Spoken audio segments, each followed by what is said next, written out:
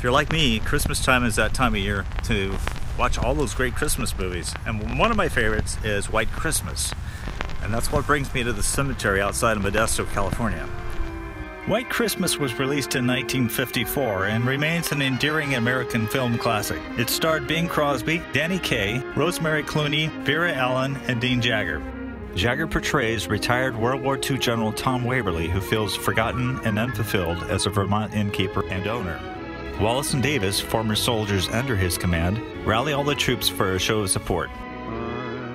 Years ago, and purely by accident, I learned that Dean Jagger is buried in the cemetery not far from where I live in Central California.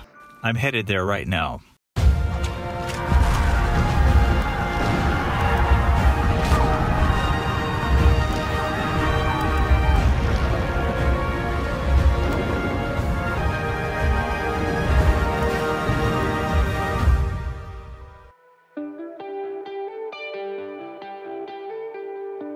I'm off to visit Lakewood Memorial Park between Houston and Modesto, California, to not only find Jagger's grave, but the graves of two other famous people.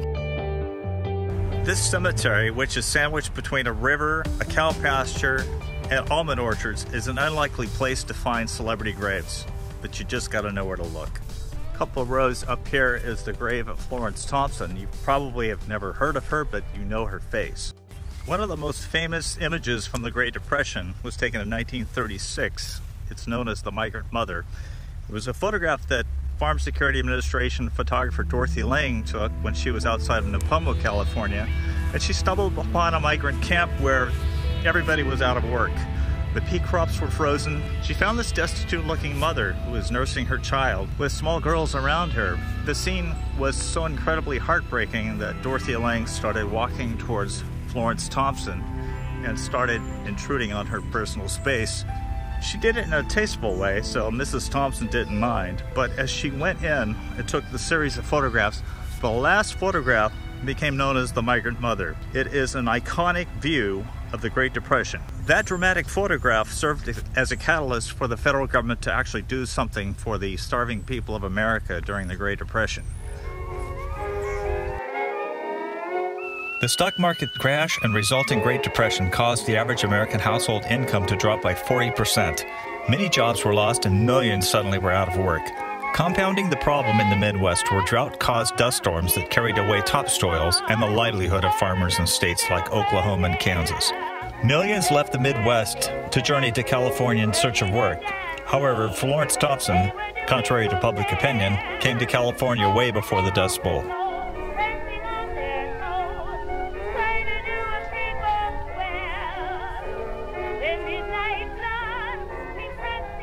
Because she had a poor education, Florence Hill Thompson was always struggling financially, but she found work as a cook and a cannery worker until her retirement. She never fully embraced her identity as the Migrant Mother and spent her final years living in a South Modesto trailer park. When she developed cancer, she convalesced at her son Troy's house. Florence Thompson died in 1983 in Santa Cruz. During the 1980s, I became acquainted with Ruby Sprague, one of the daughters in the famous photo. She's the one facing away from the camera, sporting a bowl cut and clinging to her mother on the left side of the photo.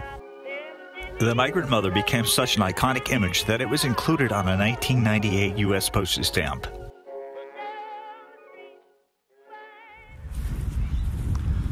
In this Jewish part of the cemetery are the remains of Chandra Levy. It was her disappearance and ultimately proved death that led to the demise of Congressman Gary Condit in one of the nation's biggest scandals. Police never publicly called Condit a suspect in the disappearance, but Condit's perceived evasiveness about his relationship with the missing intern and his disastrous performance in the Connie Chung interview eroded his political support back home. Did you cause anyone to harm her? No. Did you kill Chandra Levy? I did not. He was defeated for re-election because of the scandal.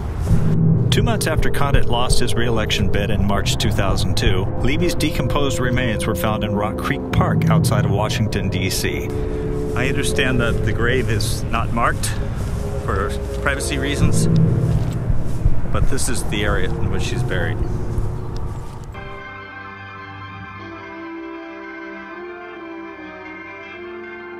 you're like me, Christmas time is that time of year to watch all those great Christmas movies. And one of my favorites is White Christmas.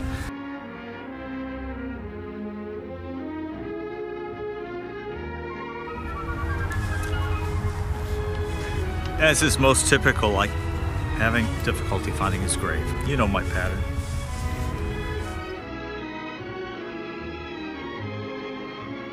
I did find the grave of Dean Jagger. General Waverly. Sir. At ease. You might be asking yourself, how did a Hollywood star, a Hollywood legend who has his own star on the Hollywood Walk of Fame, how did he end up buried in Modesto, California? The short answer is his wife. In 1968, Dean Jagger married a dance teacher from Modesto, California. Her name was Etta Mae Norton. She was a Oakdale High School graduate. I went to the same high school. They had family in the Oakdale area and they came back to visit often. In fact, I found in one of the local papers a story about Mr. Jagger and Mrs. Jagger visiting her family there in Oakdale.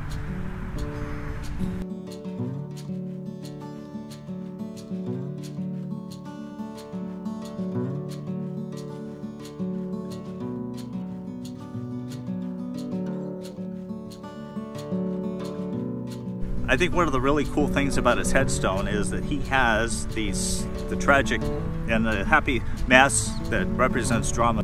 Unfortunately, the Birds don't have any respect for a Hollywood actor, and they've got it crapped all over his headstone. And I never saw anything look so wonderful in my whole life. Dean Jagger was born in Lima, Ohio in 1903 and grew up on a farm there. At age 17, he became a school teacher before heading off to Chicago to study drama. Dean started out on stage and performed vaudeville. In 1934, he signed with Paramount Studios. In 1940, his big break came with the role of Brigham Young in the movie by the same title. Soon, Jagger found himself on the silver screen with the likes of Randolph Scott in such films as Western Union. Best thing I can do is quit and clear out. That's nonsense, Shaw. You can't be held responsible for something like this. Besides, I need you. You're the boss. In 1941, he found himself playing opposite Loretta Young in the film The Men in Her Life. In 1949, he won the Academy Award for Best Supporting Actor for his role in Henry King's 12 O'Clock High. He also played a scientist in the sci-fi movie X the Unknown in 1956. Not very pretty, is it? No, it isn't. In 1971, I was 10 years old and loved watching The Partridge Family. Ironically, Dean Jagger played in the show's very first Christmas episode, playing an old prospector in an old ghost town where they broke down with their psychedelic bus. Other noteworthy people are buried in Lakewood. George and Dorothy Lucas, the parents of Star Wars creator George Lucas, are buried here.